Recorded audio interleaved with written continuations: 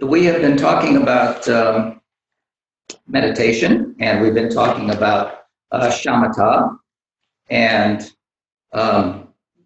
vipassana. And this is part, when we talk about vipassana, we are talking from a Mahamudra point of view. So from this Mahamudra point of view, Gampopa says that the practice of vipassana begins with shamatha, and it is a path to liberation, and that's what we're putting all these things together. And first we begin with shamatha as our foundation. We look with vipassana, we look directly at the mind. And there are 5 stages, really, for this practice. So just to clarify a little bit about our meditation practice, we're working with the body, the speech, and the mind. But of these 3, as I mentioned before, the mind is most important. So the attention to the mind is called mindfulness. And this is the awareness of the present moment, what is happening right now. And through these practices, we are training our minds to live in the present. But there are 5 paths, and I'll mention those briefly because they are all related and are part of the progress on the path to our liberation. So we begin with the path of accumulation. So this is the path of merit. We are doing good deeds. Our progress in the path, again, is the cultivating of both merit and wisdom, but our wisdom is a little more gradual. But there is something in us, our Buddha nature, that drives us in a particular direction. And those of you who are here, it is not by accident. There is an internal drive, motivation, intention to wake up. So in that process, there are moral aspects as well as mental ones, and our practice, as we say, is body, speech, and mind. The mental part, the meditation part is mind, but our actions in our everyday life is also very important in how we generate merit, our actions toward ourselves and others through our body, speech, and mind.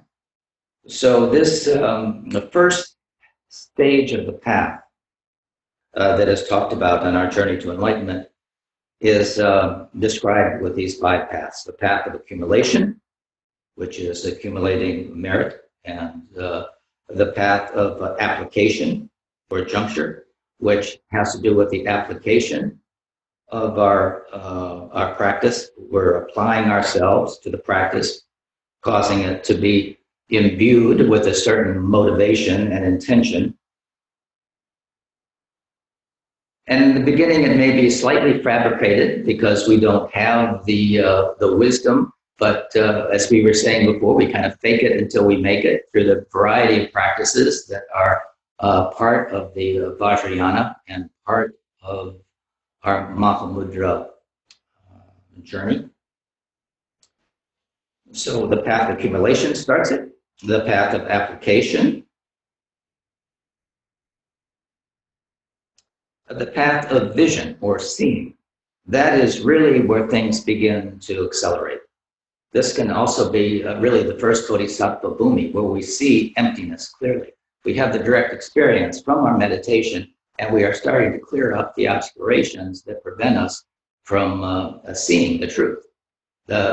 We usually live in a dualistic world, self and other, and we take these things that we perceive through the senses, the eye consciousness, seeing, the ear consciousness, hearing, the nose consciousness, smelling, etc. We take those as real. And as we progress along that path, we see them as dreamlike. They are not solid. They are a conglomerate.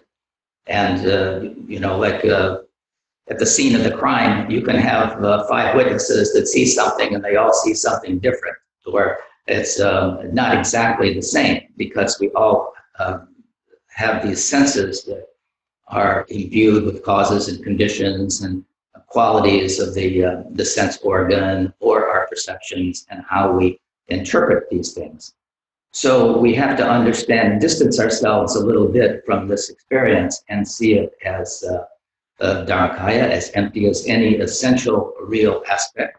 This duality that we generally perceive things based on, again, causes and conditions is somewhat warped and affects our excuse me, affects our consciousness. So the idea, yes. I had the good opportunity to meditate during fireworks last night. Yes. And that was really perfect because it was sort of these loud sounds would come up and disturb me momentarily, and then they would fade, and my breathing stayed the same throughout. And it was just a kind of a really good analogy for me during that meditation to experience that. Yeah, generally we say to find a quiet place, but really, if your meditation is proceeding, you could be in the middle of downtown Manhattan and be the center of the hurricane, unmoved, solid, adamantine, like a mountain. So that is a good example of how you can let it's sound and emptiness. You just hear it and gone. But the problem is generally we hear it, we make a conception of it, wonder what kind of firecracker that was, or it reminds me of when I was a kid, and our mind just goes off. So that is a good example of being present in the moment, and these sounds and feelings, emotions they come and go, and we can just return to the present. That is part of the present. So that's good. Any other comments or questions about the path of accumulation, the path of accumulating merit, and the application? That is a good application. We're starting to get deeper into our practice without distraction, as it says in our Mahamudra lineage prayer. Distraction is the body of meditation. To be undistracted. That's why we say in the beginning to be in a quiet, safe kind of place, so that we limit our distractions. But distractions are going to be there. Often they come from our own mind. But outside sounds, those kinds of things, like you say, Chris, can disturb our meditation. Can. Not necessarily, but they can disturb our meditation. But it is good that you can have that ability without being distracted. And you just return your awareness back to the focus or the subject of your meditation, which is usually the breath with the shamatha. Any other comment?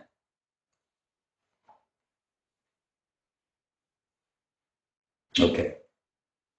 So the first, we had the second, and the third, we said the path of seeing.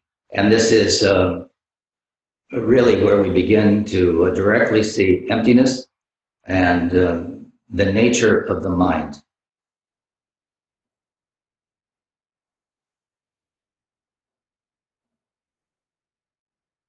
It says in the sutras that it takes incalculable eons to come to this place of seeing. However, in the Vajrayana, that is not the case.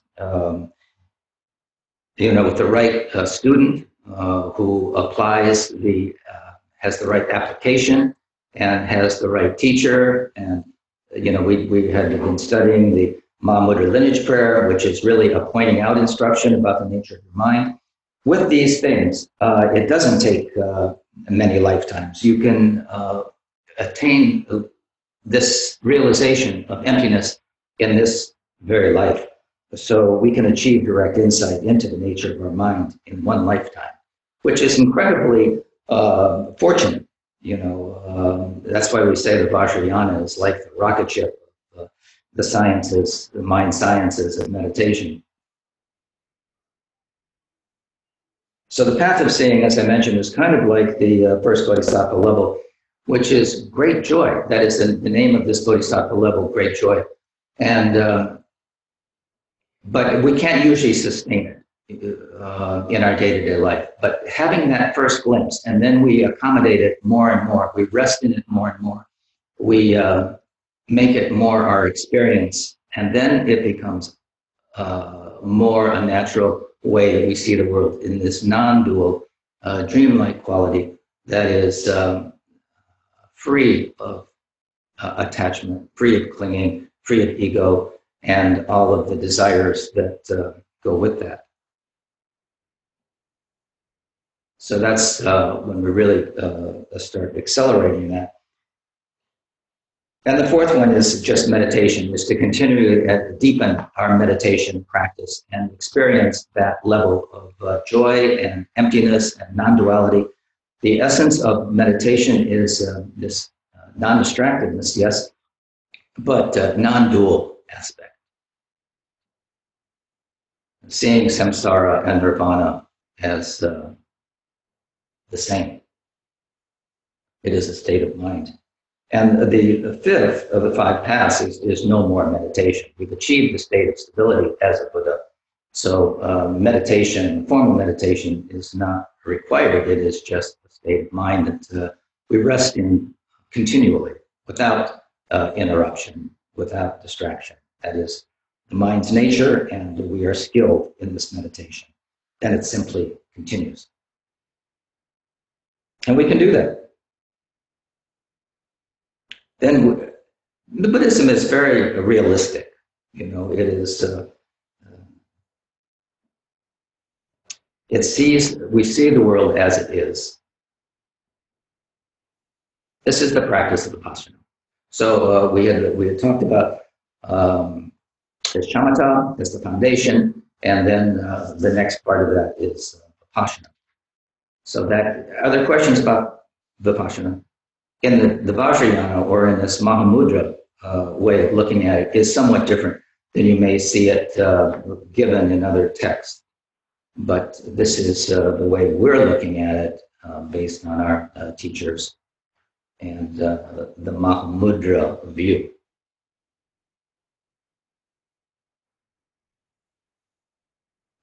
All phenomena is really one thing. You know, it is based on our ignorance that we see it as divided or dual. As we say, the nature of the mind is just clear awareness. And we want to rest in that clear awareness, luminous clarity and emptiness. Those are the two aspects, luminous clarity and emptiness. And that is the foundation of the mind of enlightenment.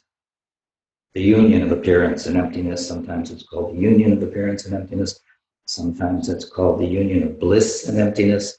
Like we were saying, the first bodhisattva level is called the joyous, the blissful, because that is the state of the mind in clarity and its brilliant display.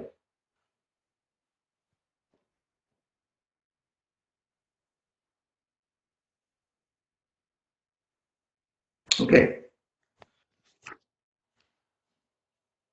So the next aspect, you know, when we talk about meditation, again, we're talking about the 8 kind of petals of this golden lotus that we're talking about for health and healing. And we're starting with meditation as the first foundation, the first branch of this. And then we're going to go on to 7 other branches. But I want to make sure that we have our meditation part clear, because this is the foundation of the healing practices in Asian medicine.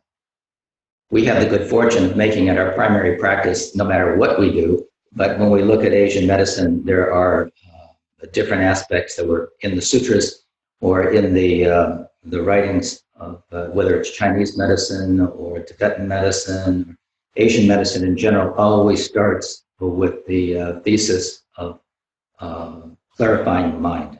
And we have the great good fortune of having this path available to us when we talk about meditation, the Vajrayana, and the teachings of the Buddha. So walking meditation is another aspect that is complementary to our sitting.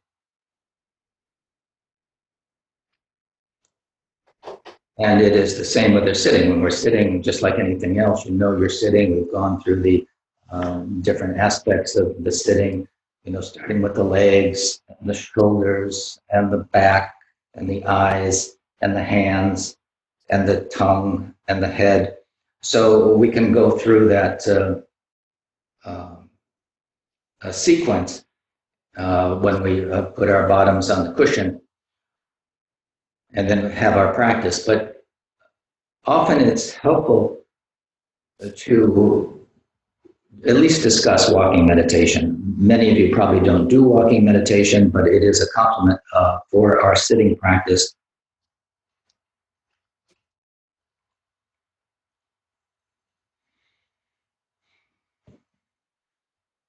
We're used to sitting, and if we feel dull or bothered by pain, instead of stopping our meditation, we can just combine it with a walking practice. This gives some exercise as well as increases or wakes us up a little bit and improves our clarity of mind. So the body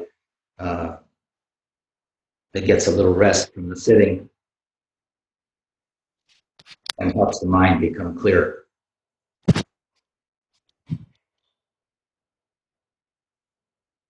And it is all, one of the other aspects for the walking practice is that it helps in post meditation. It's more like our daily life. And of course, we want to be practicing meditation 24/7, not just when we're on the cushion. So our post meditation is also important. And as we do the walking meditation, we can employ it or practice it during the day. Not that we're going to be walking slowly like you would in walking meditation, but we do have a movement. We can be mindful. We can be conscious of our movement and make it like a meditation. Just like when we're eating, we can make it a meditation. Just like when we're washing, we can make it a meditation. What makes it a meditation is our mindfulness, our being present in that activity and not just basically unconscious. It gives us more momentum into our day-to-day life and bridges the formal practice and the informal practice. It can be an important step. So just for completion's sake, we'll talk a little bit about the walking meditation. The sutras don't specifically describe where your hands should be and how you should walk. From a physical point of view, we have your hands swinging when you're walking. You don't do it like that. Instead, contribution towards tranquility of mind, hold your hands in front of you in a, right hand and left, thumbs gently touching around the navel, or we say the dantian, that point, forefinger wisp below the navel. Or you can have the hands interlaced and over your abdomen when you walk like that. Those are two commonly used. I like the one that in this mudra of equanimity, right hand and left, thumbs gently touching at navel or dantian. In the martial arts, we call it the dantian. There are three dantians here, heart and lower dantian, the movement center. So because we are moving, it also brings awareness to that movement center. So the hands, right hand in left, right hand on top, thumbs gently touching, as you see the Buddha Amitabha sitting in that posture, or often you'll see the Buddhas in that posture of equanimity. You can hold the hands like that. And would you like to see me just do walking meditation? Or are you good with it? I'd like to see. Like, all right. I will turn the camera around and see if I can do it. So bear with me for a moment and we will arrange that, if that is the case.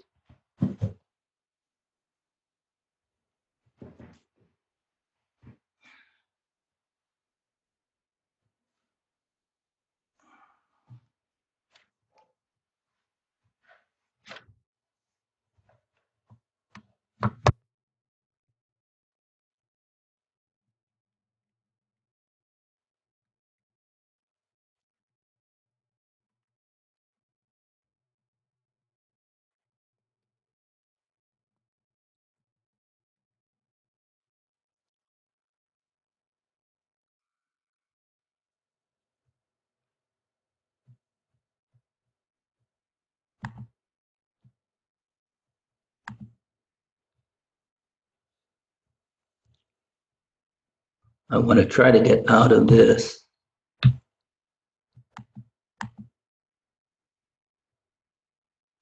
Let's see. Be good if you could see my feet. Not sure you're going to be able to see me exactly, but you'll be able to see the hands.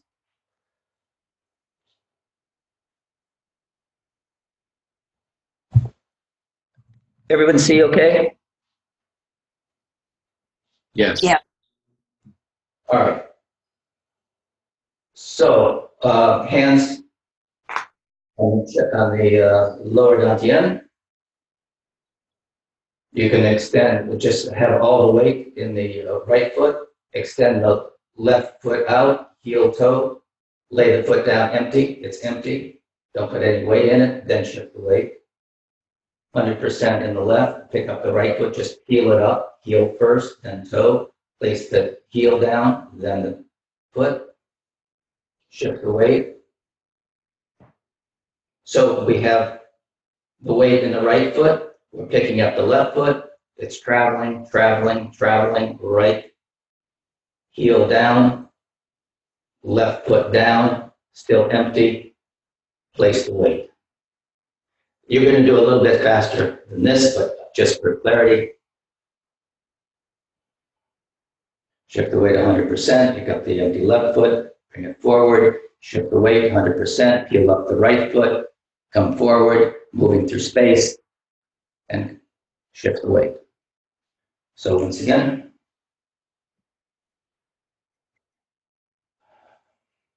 extending the left foot out, laying it down, shifting the weight. Now we'll do it in kind of real time.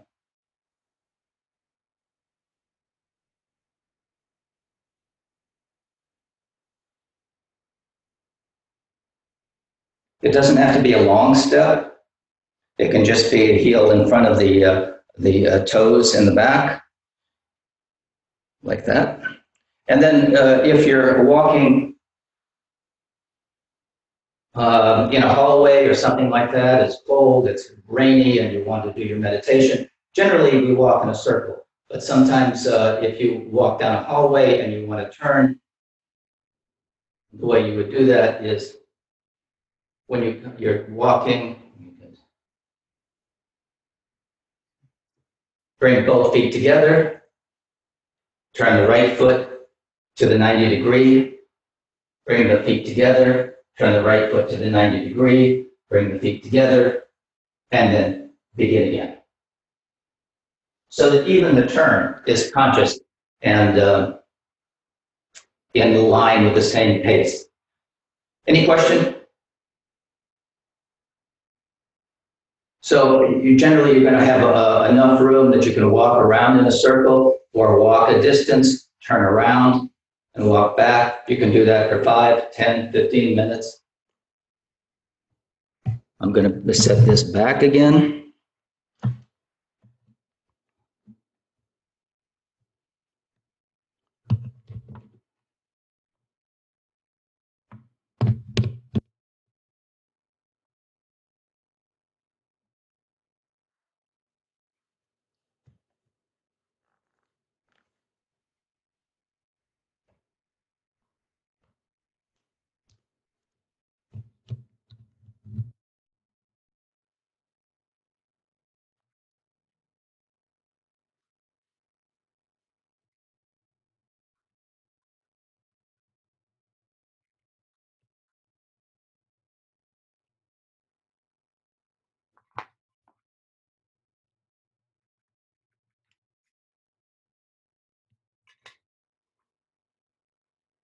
Okay, any questions about that? Walking meditation.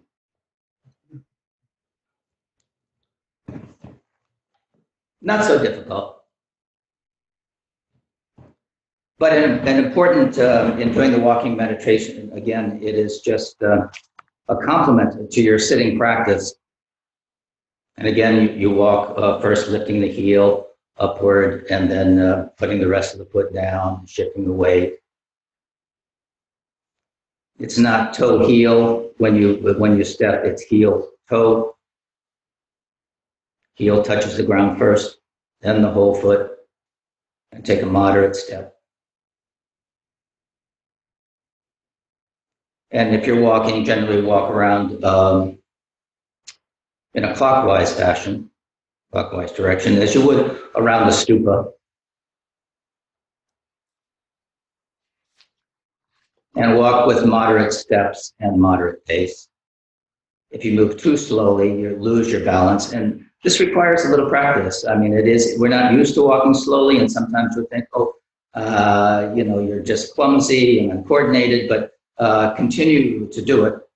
And you'll get a nice, see what the right pace is for you, not too fast, not too slow. And let your awareness be on the feet. So when you're moving the foot, you're aware of peeling the rear foot up, stepping forward, laying the foot down, shifting the weight, and just be present like that.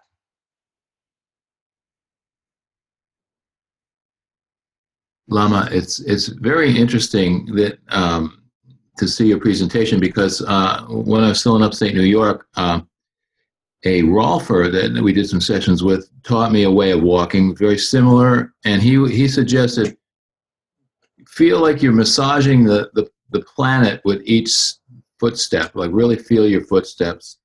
And then an acupuncturist that I saw in Warwick, New York, taught me meditative walking. It was exactly it's very much the same. So Thich Nhat Hanh teaches it like that as well, that imagine you are massaging the earth. So he just brings that loving effect, that you're loving the earth, caressing the earth with your foot. And it's a light step. You're not clumping down. That's why you lay it down empty. I don't know, we think of elephants as being kind of big and clumsy. They are not clumsy. They are really very adept at, when they lay their foot down, they know where it's going, and they don't put weight in it until they feel like it's safe. So my Tai Chi teacher was called Little Elephant by his Tai Chi teacher, Cheng Man Cheng, because that's your step should be light. He was a very big guy, by the way, not elephant size, but big size, and so he taught that way, to have that lightness of movement. And there's a Tai Chi, what's called walking on thin ice. So you imagine, you're walking on thin ice, and before you lay the foot down and put weight in it, you want to make sure it doesn't crack underneath you. So there's lots of images that are used with this practice. But I think you get the gist. We're bringing our awareness, we're bringing our consciousness to our walking and to our feet. Any other questions?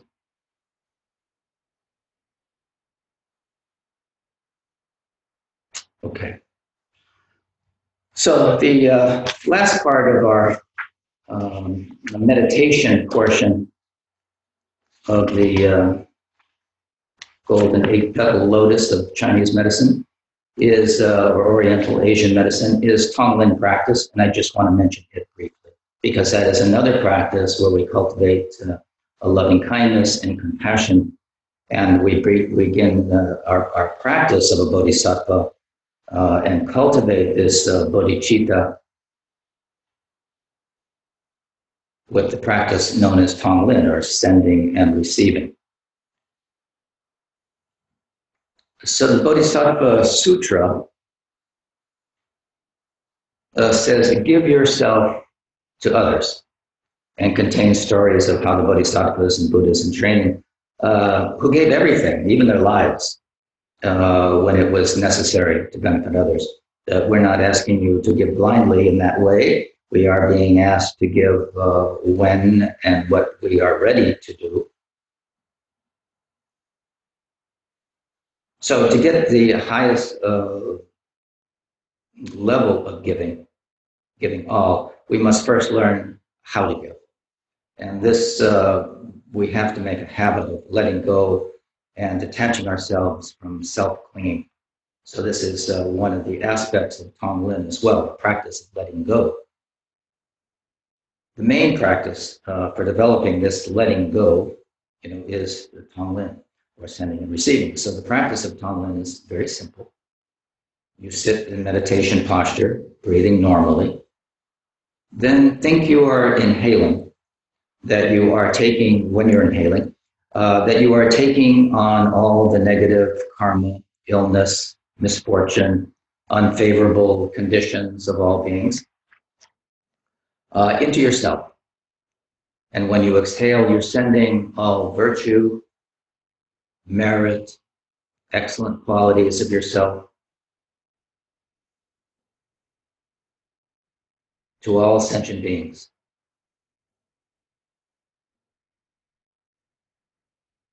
So this practice minimizes and gradually uproots the conflicting emotions and engages us physically, mentally, verbally in developing tolerance, kindness, compassion. This explains the expression, enlightened beings have reached enlightenment by working for the benefit of all sentient beings. Sentient beings remain in samsara because they are working for themselves alone. So this is what separates the Shravakas, Prajapabuddhas from the Mahayana practitioners, is that we extend our wish that all beings attain liberation. By letting go, we work to benefit others rather than working merely to benefit ourselves. Okay, question about that before we talk a little bit more about Tonglen? Lama, I just wanted to mention something you said some months ago that was really helpful in this department, which is to, when you're doing the inhalation, taking on all beings' karma, visualize it as a drop of water hitting hot coals and instantly vaporizing. That was very helpful for me. Yeah, so I mean, a lot of people, their first thing is, oh, I can't take in that yuck. It's going to make me sick. It's going to make me feel bad. And that's the last thing we want to do, is feel bad. But this is the practice of thinking of others above ourselves. And you really can't, you won't affect yourself negatively in this way. We usually say when you take it in, you transform it. You change it into positive things and send it back out again. But that visual of taking it in and it evaporates like hitting hot coal, that is also fine.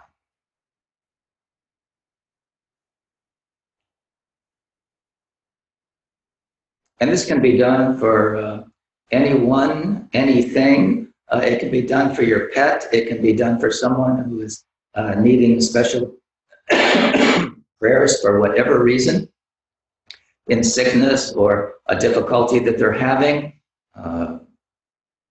We can do Tonglen for them if they are suffering, if we know that they're having difficulty with that situation. Out of our compassion, we can do Tonglen. And it can be done anywhere, anytime. I think I mentioned before that I was on a plane when you could fly, and next to me in the aisle across from me was a mother and her child who was crying, and she was upset, and the mother was upset, the child was upset, everyone around her was upset with this crying child, and I had compassion for her. I could feel what she was going through, and I was doing Tonglen, and it didn't take long, and the whole situation just pacified itself. Child calmed down. Everybody seemed to be okay. I'm not saying that my Tonglen made that difference, but it did happen like that. So we have that compassion. We have loving kindness for those who are suffering. I've done it with people who I saw yelling, on a car next to me. When we stopped at a red light, they were obviously angry and yelling. And so Tonglen, I don't know how that ended up, but there's many opportunities for the practice of Tonglen in daily life. Basically, when we inhale, we say, may I take on the other suffering, and when you exhale, may I give others, merit and happiness. And as we accustom ourselves to that, it can be done anywhere, anytime. It's part of our mindfulness practice as a bodhisattva to benefit beings We want all beings to experience happiness.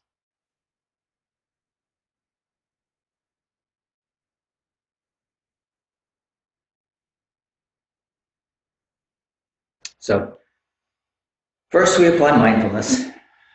The moment we're aware that we're experiencing anger or another conflicting emotion, we can think, may I experience this neurotic emotion that all sentient beings experience along the way, and may all sentient beings be free of that neurotic emotion. So we can use it as to purify our own negative emotions as well. When we have something that comes up, and in that way we neutralize it for ourselves, and we make it our prayer to benefit others. So that when we talk about merit with the first path of accumulation, we are accumulating merit, and then as we progress through that and actually cultivate loving kindness and compassion, we are expressing this attitude of the bodhisattva and gradually becoming the bodhisattva as a result. Although the emotion we may be experiencing is not positive, the way you handle it is positive. By recognizing it, by purifying it, and transmuting it for the benefit of all beings. And that is our prayer. That may this negative emotion I'm feeling, anger, jealousy, pride, be of benefit to all those who experience similar emotions. You can accept, that the negative emotion and the confusions that come from our negative emotions, transmute them, and make it a meritorious thing, not a negative karma for yourself.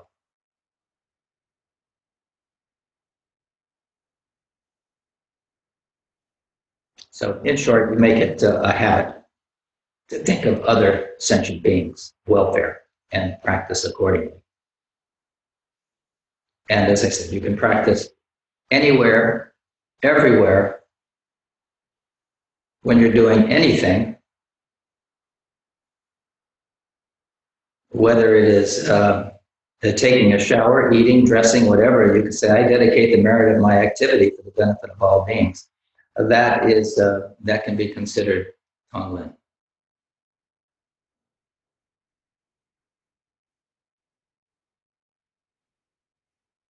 Even if we're doing sleep yoga, lucid dreaming, so even we can take it a step further and say that even in our dreams, we can transform sleep into practice of virtue. If you go to sleep thinking, I will help living beings, your sleep will benefit living beings. Just having that intention, it's like when you take a vow, we may take a vow that I will not kill. That's one of the first of the lay vows. Taking the vow is important. We're probably not going to kill anybody, but with that vow, we actually generate merit by not killing. By honoring that vow, we accumulate merit. That's why the lay vows are so important. Not stealing, not lying, not committing sexual misconduct, and not taking drugs and subverting your mind and opening yourself up to possible negative consequences as a result.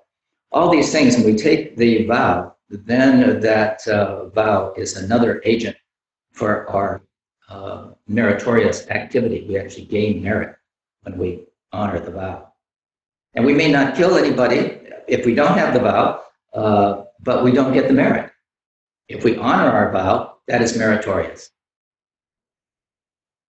It's our intention, it's our motivation. And that is very important in anything that we do. What is our intent? What is our motivation? So in short, again, you're making a habit to think of other sentient beings' welfare. And you dedicate the merit of your activity for the benefit of all beings.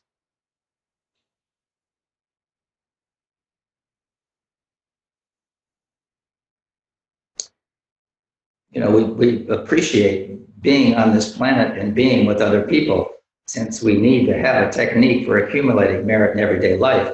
Even if we can't sit down and practice, we can present, if we can be present in this moment and think of others, we're practicing. It's not just on the cushion. So if we enjoy a meal and we think of sharing the joy with others, that is practice. In this way, our activity of everyday life can be practiced. That is mindfulness, that is awareness. So we train ourselves by thinking, praying. If something makes me happy, may all beings share in this happiness. If I meet circumstances of suffering or frustration, may my frustration eliminate the sufferings of all sentient beings. This is a skillful way, that the Buddha taught us to cultivate virtue and practice loving kindness and compassion towards everyone equally. As we say, having the same great love for all. That's equanimity. Okay, questions about anything that we have spoken of or practiced today?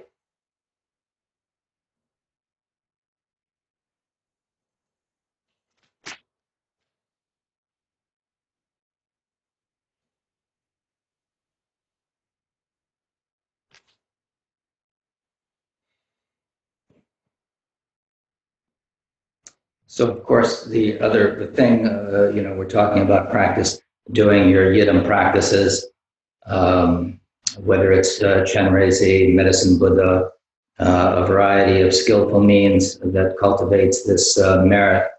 And also wisdom is not only our sitting practice, but the Yidam practices, meditations that we've been doing and we will continue to do to cultivate this merit and wisdom.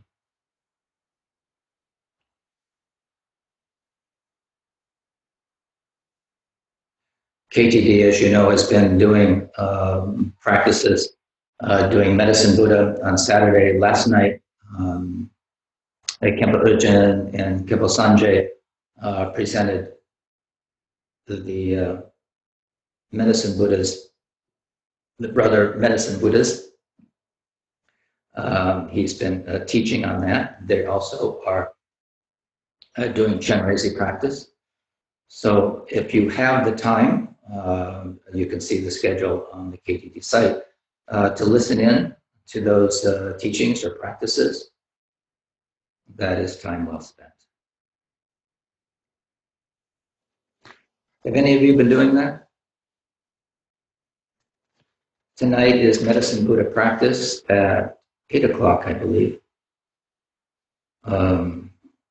So they go through the entire Medicine Buddha sadhana.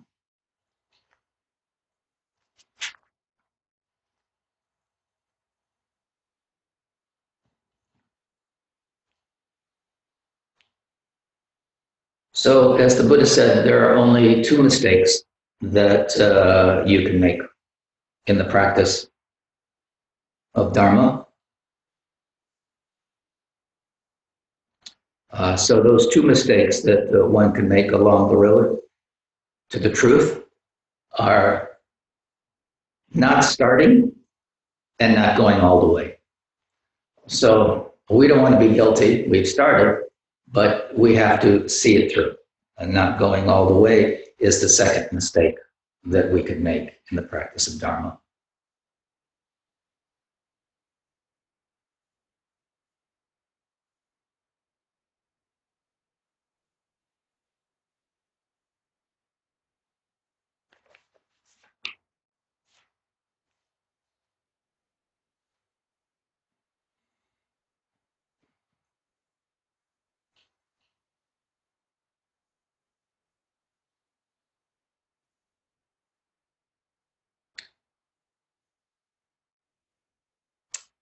Well, that completes our